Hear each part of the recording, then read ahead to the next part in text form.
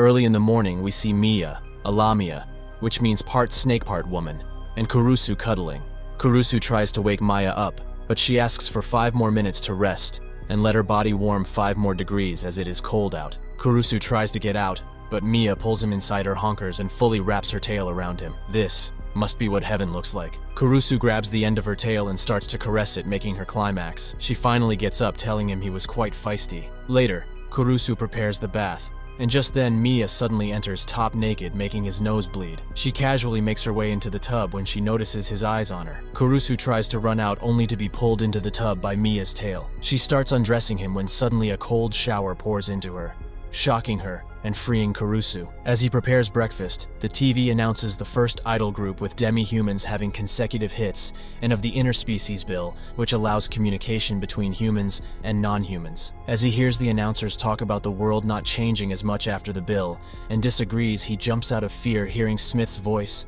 His Interspecies Exchange Coordinator, Smith says she is here to check that no harm is done to Miia. He questions her as she is the one whose mistake brought Miia into his house, rather than to the actual host family, which Smith flat out denies. Smith informs him that he needs to study the law as Miia likes it here, and is there to stay. Kurusu tries to defend himself, as he would not hurt her only to experience a jump scare by Smith, who whispers into his ears that harming her includes popping her cherry too. Kurusu has a sausage, making it a possible situation, so Smith asks him if she has not offered, as she can be really frisky. Smith informs him that demi-humans are representatives of their entire species, so if they were to be defiled by humans, they would be arrested immediately, and she would be sent back to their homeland. Smith continues her question, as she thinks Kurusu is an easy one to seduce and starts touching him. Then Miia comes in and yanks Kurusu with her tail towards her, yelling at Smith that no one touches her darling hearing.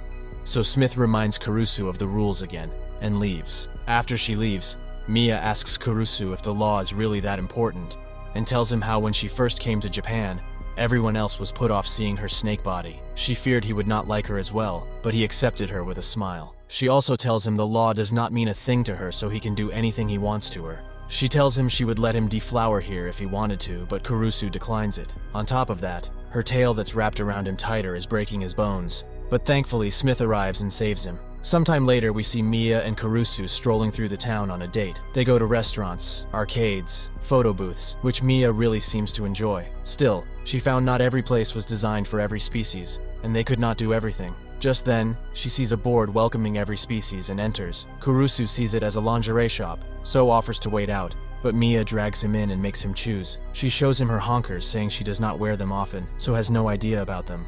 As she drags him in the changing room as well, when he comes out in a panic, he accidentally grabs her panties, which Miia gets shy about. His curiosity about how she wears her panties is finally answered. After this, they walk out, but some other humans hear Miia calling Kurusu darling and start laughing, making her angry.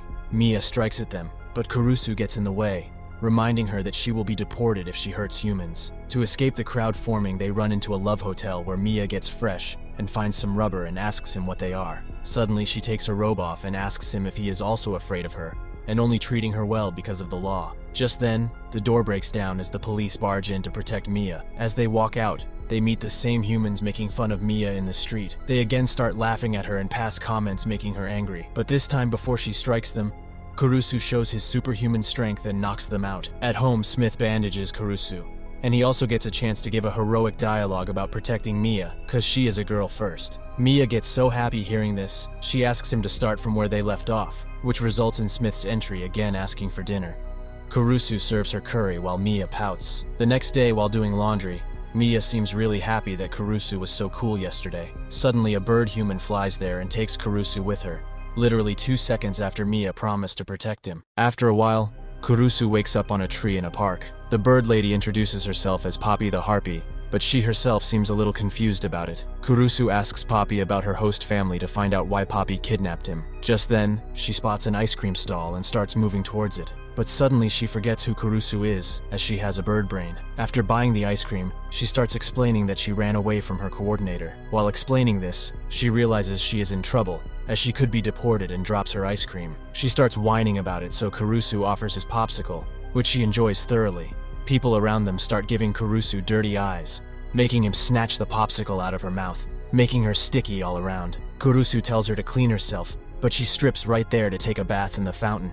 Just as she pulls Kurusu into play, Miia finds them, and she starts to shout at Poppy as she thinks Poppy kidnapped him and wants to elope with him. They start fighting each other while Poppy rips Mia's clothes, and Miia wants to make chicken soup out of Poppy. But while all this is happening, Kurusu notices no one is looking at them as a girl is stuck on a tree. Taking this chance, Kurusu makes both the girls dress. Poppy tries to fly to rescue the girls but falls face down as her wings are wet. Miia climbs the tree and tries to save her, but ends up scaring the girl. The girl starts to fall, but Poppy flies and catches her, but her heavy wings drag her, making her land on Kurusu. Everyone praises Poppy, making Miia upset, but Kurusu acknowledges her. Just then, a policeman comes around and thanks them. He asks him about their host family. Miia has Kurusu, and realizing Poppy could be deported, she sticks to Kurusu. He suddenly claims that both of them live with him, but the officer does not believe them, and asks for papers, making them sweat. Suddenly Smith arrives and hands him the papers. That night, Smith explains that she could not find a host for a runaway like Poppy,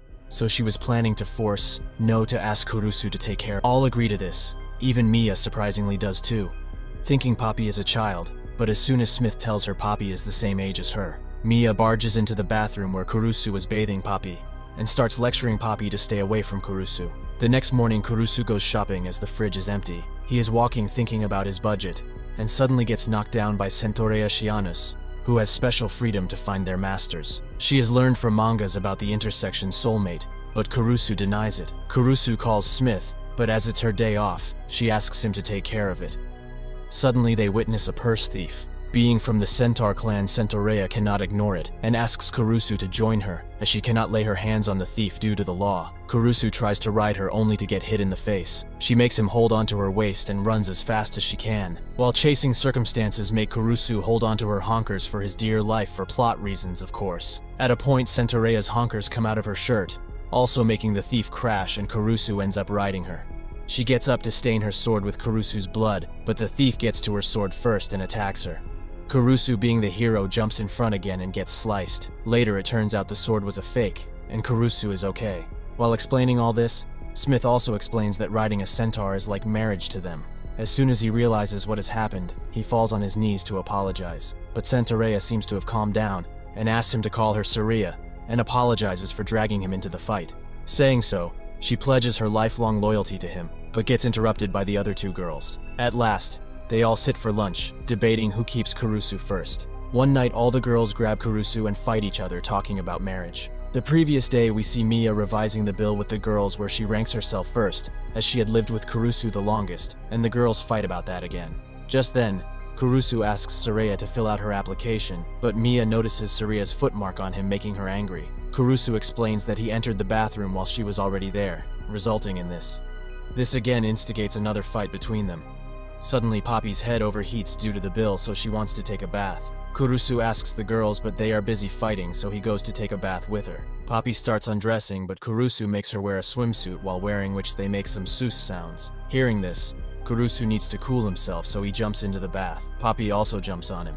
He thinks they behave like parent and child, but she tells him she thinks of him as a sibling, as he is kind to her even while scolding, and he praises her. But suddenly she puts his hands on her honkers, saying she felt her heart jump last he did so, and she wants to feel the same again. As he explains siblings don't do that, she tries to use force, but Saria shoots arrows at her as she found out Poppy's age, and now she won't let her do stupid things. Miia also enters shouting at Saria about her application, but Saria brushes past her with Kurusu on her back. She takes him to the park. There, he asks her to cool down a little as she is in Japan, and to take advantage of the bill to gain a little freedom from her culture. He asks her if there is anything she wants to do, so she asks him to hold her hand, which makes her all shy. Just then, the other girls arrive, and again start their fighting over him. As they start to use force, Smith fires a tranquilizer, but as always, Kurusu comes forward and gets hit. Later, when he wakes up, he sees the girls looking worried. They tell him they will hold back and not cause him trouble from now on, to which he objects, and tell them they do go far. But as they are living together, they are family. This makes Smith smile as she explains that there is an amendment in the process saying humans can marry non-humans. So she asks him to marry one of them. Dropping this bomb, she leaves. Kurusu is in deep thought now, as first she told him not to lay hands on them, and now suddenly this marriage proposal. That night, Miia approaches him saying he does not have to marry if he does not want to. But finding out his dilemma is not about the magic itself, she becomes pleased. Miia moves forward to him and tells him how snakes mate all night long wrapped around each other and starts licking him. Before Kurusu can react, Poppy enters the room, crashing through the window. Poppy too starts showing her horny self and tries to mate with Kurusu when Saraya bursts through, saving him. She explains their behaviors as she points out it's full moon, which awakened their instincts tonight. Suddenly, Saraya too goes out of control and offers her honkers to him, thinking if he proceeds tonight he might die. Kurusu tries to run away. Hiding, he calls Smith, who tells him to decide who to marry, or they will keep acting this way. Suddenly the girls catch him, but the way he falls on a ketchup bottle looks like a crime scene, cooling the girls down. The next morning, all injured, he announces that he is going to make his decision. Until then, he is going to date all three of them, and collapses. The next night, everyone is thrilled with the proposal, and has their thoughts when Kurusu calls them for dinner. Miia goes into the kitchen and opens the pot, but instead gets attacked by a slime monster. Miia falls. While Kurusu is taking care of her, the slime again attacks him. When Saraya tries to defend him, her sword has no effect. Suddenly, the slime bursts, making everyone slimy. Kurusu runs to take a shower. Saraya joins him, saying she wants to protect him, and was also hoping he could clean her. He rubs her body and some of her sensitive parts. They both get in the bath, and Kurusu asks her why is the slime attacking. Saraya explains it's probably looking for water, making him realize the bath is the most dangerous place. Suddenly, water starts dripping from the ceiling, and they realize the slime is there. Saraya reaches for her sword, but her hands land on Kurusu's sausage. Realizing that, she slips out, and the slime gets hold of Kurusu. The slime turns into a girl and suddenly starts washing him and copying the behavior of the girls. The slime engulfs Kurusu, making it difficult for him to breathe, so he jumps into the tub, diluting the slime. Kurusu comes out and discusses the human form of the slime with the girls, which they find amusing. They think of informing Smith, but taking her carelessness in mind, they don't. The next morning, Poppy is on good terms with Suu the slime, but Miia and Saraya seem annoyed as Suu engulfed all their stuff. The girls get uncomfortable that Suu is always naked, so Kurusu gives her a raincoat, which does not absorb water, making it stay on her body. After that, they discuss she might not have come there with proper channels and could be an illegal immigrant, so they should inform Smith as soon as possible. Hearing their conversation, Poppy takes Suu with her and flies away. Suddenly, Suu starts panicking, and they fall right onto Kurusu. Suddenly, a group of kids approaches them, asking Poppy to play with them. Kurusu realizes she has been sneaking around and playing with the kids. He also realizes she is indeed a good caretaker. Just then, seeing the kids happily diving into Poppy's honkers, Suu absorbs some water and starts copying them. Then she sprays them with water, and the boys run away into the road to play. Just then, a huge truck approaches the kids playing on the road. The truck goes out of control and is about to hit a girl, but Suu saves the girl, absorbing the shock with her body. That makes her stick to a wall, which cracks, and Suu starts to fall into the river. Thinking she will dilute, Poppy tries to catch her, but Suu falls down, saying thank you to her. Kurusu acts in time and saves her by driving the truck right beneath the bridge. He calls the girls back, announcing Suu is not a bad girl, just lacks common knowledge, and that he has decided to keep her. He tells them to think of Suu as a child, and they start imagining stuff. Kurusu warns them to hide from Smith, but just as he opens the door to the house, he sees Smith standing right there. Sometime later, the girls form an alliance to protect Suu. Suddenly, the doorbell rings, and the Interspecies Exchange Security Service enters the house and starts breaking the house down to renovate the house. The girls go to the park to hide. As they are hiding, Poppy spills water on herself while sharing it with Suu. So, Suu suddenly starts kissing her and licks her entire body, making her reach euphoria. On the other hand, Kurusu is running around town searching for them. He sees a girl in a wheelchair rolling downhill out of control. As she is about to crash, Kurusu comes between the pole and her, landing right in between her bosoms and saving her. She introduces herself as Mero and thanks him. He tells Mero he needs to run as he is searching for the girls. She tells her she met them just a while ago. On the other hand, the girls are hiding when Saraya hits a faucet and breaks it, making her wet. Suu immediately starts sucking her behind, which hit the faucet, and her honkers, making her the next one to reach euphoria. This leaves Miia untouched. The girls start having a stare down when Kurusu approaches them. Taking the chance when Miia gets distracted from answering Kurusu, Suu starts licking her as well. Having finished with all the girls, Suu jumps to Mero, and Kurusu traps Suu in a plastic bag. After this long day, they reach home where the construction is over. They all think the construction is for Suu and are happy, but Smith informs them she cannot deal with illegal immigrants, so she does not see Suu. Hearing this, Kurusu asks her if Suu does not exist on record. Why did she make a room for her, to which she informs him that the room is actually for Mero the mermaid, who will be joining them from today. Miia is really jealous of Mero, as she sees her as a love rival. In the attempt to prevent Mero and Kurusu from getting close, she ends up breaking Mero's wheelchair, making Kurusu have to carry her everywhere. Miia tries hard to get his attention, but fails at every attempt. She tries making her uncomfortable with the temperature, but it backfires. She then tries to drag the other girls into it. Saria gets suspicious of Mero's behavior, and notes that even Smith was polite to her, so she questions her only to get touched by Mero's words about her kind.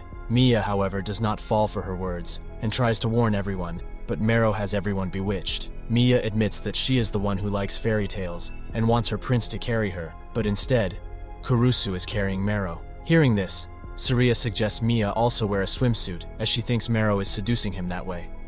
They enter the pool, but Mero dives into the pool with Kurusu. Miia thinks Mero is showing her true colors, and dives into the pool, but ends up drowning. Kurusu saves her, and Mero hugs her tight to warm her temperature. Kurusu tells her to go take a warm bath, and Mero joins her, where Miia learns that Mero desires a tragic love story, and is not thinking of marrying Kurusu, instead, is supporting Miia and Kurusu. One day, Kurusu finds a patch of scale near the door. Thinking it's paper, he picks it up, only making Miia jump on him in an attempt to hide it. She cries that she can't shed properly at the time when Kurusu has marriage in mind. Hearing this, Kurusu explains she might be shedding due to stress, as snakes do, so revealing he has been studying.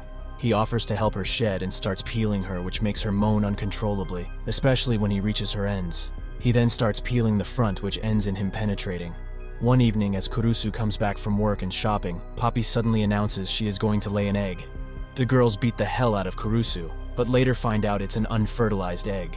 As they are discussing this topic, the doorbell rings, and it's a creepy director who heard that a harpy is going to lay an egg, so he is there to record. Thinking it's an interview, the girls agree to be recorded. The creepy director records everyone's room and asks if they wear panties. While in Mia's room, he finds her shed skin and persuades her to give them to him for research purposes. While Miia is fooled, Kurusu hears the creep saying he would have gotten more if he could have recorded the shedding. Just then, they all head to Poppy as she is laying her egg. The creep starts filming it, and even makes Kurusu sit and hold Poppy while she's laying. The creep gets so excited about the amount of money he could get for the footage that he does not even realize SUU is copying his dialogue. Suu's words open everyone's eyes. They get ready to beat him, but he reminds them of the law, so Kurusu comes into play. He tricks the creep with a normal egg and punches him out. After all this, Poppy successfully lays her egg. That night, they all are discussing what to do with Poppy's eggs, when Smith approaches Kurusu and informs him that the creep's credentials were all fake, and she needs to investigate him. Just then, Kurusu asks where Poppy's eggs are, which she kept in the fridge, and Miia accidentally cooked them. At the creep's place, he is all angry at Kurusu for destroying his way of making money when he gets all wrapped in a spider web, revealing half-human, half-spider creature called Rachanera, interested in Kurusu. Somewhere in the city, a manga shop is attacked by orcs. They are keeping the otakus hostage to fulfill their demand of making the adult manga to be about orc with female knights. Talk about fetishes. The police are bound as the bill protects the orcs even in this scenario. Smith assured them that is why she is there. Suddenly inside the store, the orcs catch a female agent trying to sneak in and shoot her. Hearing this, the police ask Smith to do something, to which she assures them the arrangements are done. They suddenly find a schoolgirl hiding in the corner who panics, seeing the body of the agent, and leaps and throws the blinds shielding the windows. Just then, a sniper called Manako shoots at them, staying 1 kilometer away from their smelling range as per the plan. Manako succeeds in unarming them, and suddenly the wall breaks, entering an ogre named Tionisia, who frees the hostages. Suddenly, the agent that they shot wakes up and shoots them all. One of the orcs notices that the bullets actually went through the agent, questioning how she is alive. She reveals herself to be a zombie named Grovel. As Grovel is taking care of the last 2 orcs, the hostage that looks like a manga character kicks the orc and shows her true self as a doppelganger named Doppel. Just then, Smith enters, introducing the squad of interspecies girls called Monsters New Law, especially made to handle crimes done by untouchable non-human species. The orc tries to be smart and surrenders, thinking his only punishment will be deportation, but Smith shoots at him with rubber bullets. When the orc starts chanting the bill, but real Smith appears saying non-human to non-human violence does not violate the law, but has some restaurants overstepping the orcs. One day, the squad reaches the creep's house, making an attempt to arrest the Rachanera, but she succeeds in escaping. The squad, however, finds a paper with the address written, and on inspecting finds that the creep was not registered as a host family, yet was living with a non-human. While doing all this, the girls realize Kurusu has been kidnapped. Somewhere in a warehouse, Kurusu wakes up upside down and meets the Rachanera, whose name is Rachni. Kurusu meets her and is quite composed, seeing that she thinks that he might have broken Poppy's egg. but he has to be a hypocrite like other humans, and she wants to prove that before getting caught. Just then, a guard comes in to check for the noise. Rachni hides herself in Kurusu, and at the same time tries to seduce him. But despite all her efforts, Kurusu survives, and asks her why she is running as she should be with her host family. She reveals that her host family did not like her, and sold her off to the creep. So now she believes that every human is the same, and only likes species which look like them. She tries to emphasize this by saying only the human parts of her are getting reactions from his nether regions. Hearing this, perverted Kurusu reveals his foot fetish. Smith reaches there with her squad asking Rachni to surrender as she assaulted the creep director. But Kurusu misunderstands, and thinks the warning is for him. Kurusu says he will turn himself in, and that way she can run away, making her laugh. Later she surrenders, and Smith apologizes to her for not finding a good host family for her. Taking the chance, she indirectly hints she wants to live with Kurusu, and Smith agrees. One morning, Kurusu reaches his hands out to turn his alarm off, but instead grabs Saria's honkers who came to wake him up. While serving breakfast, Miia gets jealous of Rachni calling Kurusu honey, and tries to attack her only to get tied up in her web. Miia looks for support from others, but gets none, as no one objects to her. That night, as tired Kurusu goes to sleep, he falls into a web instead.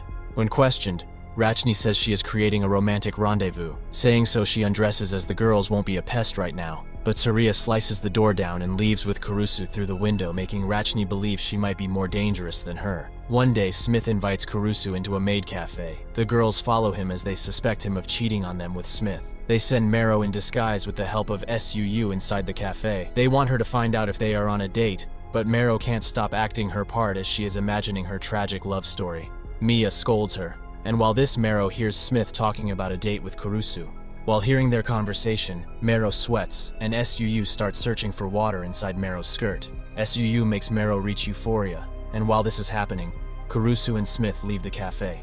Next, they head over to the arcade where Poppy blends in with a crowd of cosplay parties and spies on them. While Poppy tries to contact the other girls, the phone falls into her SUU make breakfast, and she starts massaging them in public to make SUU spit it out. While trying to get the phone, the scenario gets more bizarre and attracts more attention as the phone slides down her breast into her panties, and she rubs all over to get the phone. While the phone is in her panties, Saria calls her and it vibrates, making her reach euphoria. A group forms around her and shields her from Kurusu and Smith's eyes as they head out. Next, the two of them go to the park where Miia and Saria disguises as ice cream vendors by making SUU their uniforms and spy on them. Having divided SUU into two uniforms, Saria's bust have to fit into a tight shirt, attracting a lot of customers to the truck. The crowd makes the two leave the site, and Miia catches them leaving. She hurries behind them, pulling SUU with her, and leaving Saria without a shirt in front of the crowd. Miia goes all stealth mode, but Rachni follows her to a love hotel and finds them through her webs. She wants to capture material to blackmail them. Miia can't believe that he is cheating on her, so she grabs Rachni and asks her to climb. Hearing their noise, the M1 girls pull them into the room, shocking the girls. Later, they all gather around, and Smith apologizes for not telling them that a threatening letter came for Kurusu saying someone will kill him if he marries any of the girls. So they tried to lure the killer out by pretending to date, but it did not work with her. So later, Tionisia, the ogre from the Mon team, goes on a date with Kurusu to lure the sender of the letter. She gets really excited about everything, and drags Kurusu all around town. With Tio, they first go shopping where clothes get stuck on her butt as she takes them off. So she asks Kurusu for help, who accidentally pulls her underwear down with the skirt. She gets so excited that she jumps out of the changing room in her undies and buries Kurusu in her honkers. After all this, when no one suspicious comes around, they change the date to movies with Zombina. Although while walking, she drops her hands, scaring everyone around, and Kurusu stitches it in a cafe. Man of many talents. This spikes a convo about him not getting repulsed, and in Kurusu saying the right thing without knowing and making her heart beat. Although seeing him not tensed, she drops her honker and shocks him. She makes him stitch it, and as he does, he sees that she feels no pain, but when he goes to stitch the bottom, her moans come up. She plays it off, but when Kurusu asks about the blood on him, as he thinks it's hers, but in reality, it's his nose. Now it's Monoe Monaco's turn, and they go to a park. But while walking, they walk so damn far that it's weird, so Kurusu asks her to come closer. But it seems she is walking slowly, as her hat is covering her one eye so she can't see and bumps into everything. She falls down, and when Kurusu comes to help her, she asks if they can go to a private place as she doesn't like crowds. They head to an uncrowded place, and Monaco thinks of how she knows people don't like her by looking at their eyes as they always look away. to find out if Kurusu is really nice to them or is pretending. She asks him to look her way, which Kurusu does, and asks if something is wrong, seeing flustered Monoko. Suddenly, Monoko spots someone following them. She shouts, and the M1 girls come out and attack the figure. Zombina shoots, and Tio throws a whole vending machine to stop the figure from running. They all run happily, thinking they can be free from the job, but when they unmask the figure, it's one of the Mon girls trailing them. On the other hand, Kurusu, while returning, runs into a Reaper-like figure. He goes home and the girls ask about his day, only to find out a headless girl is the one sending it, and he brought her home. Miia tries to keep him away, but ends up in a position where the girl falls on her, and she gets sick. After all this, Kurusu explains that she seems to have lost her head, so he couldn't leave her and brought her home. He plans to go out looking for her head at midnight, as it's a girl's face, and he can't leave it out. The girls decide to help, and Rachni stays to look after the headless girl in SUU. They go out to find it, but Miia is really scared looking at it, so they all realize it's a severed head they are looking for, and if they get caught, they might be blamed for it. At last, Miia is the one who finds it and faints. Saria takes Miia and tells Kurusu to bring the head. He approaches it, but as it does not answer, she tries to pick it up, only to get scared by it, saying to not touch it so casually, as she is the guide of souls and reaper of death. She says in a very fancy way that the organization is looking for her, and she needs her body for her powers. She first tries to command him to serve her, but when he does not understand, she politely asks him to take her to her body. They all return home and assemble the Reaper. Mero brings in some tea and snacks that the Reaper unscrews her head, and tries, while Saria explains that she is Dullahan Headless Horseman, who appears to those who are on the brink of death. As the girls talk about her existence being like a fairy tale and imaginary, Kurusu asks if she is here for someone there going to die. The Dullahan says yes, and says Kurusu is the one on the brink of death. Dullahan says she is going to harvest his soul, as her Eye of Baylor has seen his fate, but she ends up tied up by Rachni. The girls, in order to save him, ask Poppy to take him someplace safe, but Poppy, while flying, drags him through the road and smashes him through a light. Just as he is about to splatter on the ground, SUU jumps in and saves him. Seeing the event, the girls panic, thinking he really is on the verge of death. Saria, thinking this might happen, has prepared a saddle so they can run away. While they run away, she saves him from an accident, and starts dreaming of a life away, as she thinks of this as honor through dishonor, the greatest desire of a knight. While she is dreaming about their life ahead, she does not even realize Kurusu has slipped and is being dragged by her. As she realizes, she stops throwing him forward. Loathing herself for not realizing, she thinks of him being on the verge of death. Just then, Dullahan appears. She throws Kurusu into the water to handle Dullahan on her own. I don't know about Dullahan, but the girls might actually kill him. In the river, Mero has her fantasies and asks him to fertilize her eggs before he dies as a remembrance. She drags him underwater to do the devil's tango, but Miia comes in time and saves him. She thinks it's bad they keep putting him in danger. Suddenly, she gets pulled up by Rachni's web. Rachni is with Dullahan and says he can't avoid his death, so they should stop making him suffer and put him out of his misery. Hearing this, she asks them to kill her first. While her speech is going on, he wakes up and says they are so gullible, and says if he gets home, he will get married. Saying he is going home, he walks right into a truck's way, but turns out it's just a toy truck, and he explains that he is not fated to die. They reach home and Smith explains she is not really a death god. She is Lala, who ran away from Smith again. How many is this? 7? 8? Is she really fit for her job? She asks her why she wrote the letters, and Lala starts her long speech, but Smith cuts her and asks her why she came there. Lala explains she came there because she was shocked he did not die, even when he was on the verge of death, so she must harvest his soul. Smith becomes really scared hearing this and says every host family she goes to goes missing. Lala explains they were not on the verge of death, to which Smith says they won't send her to a dead host. She offers to stay there and observe Kurusu, to which suddenly everyone agrees. For some reason.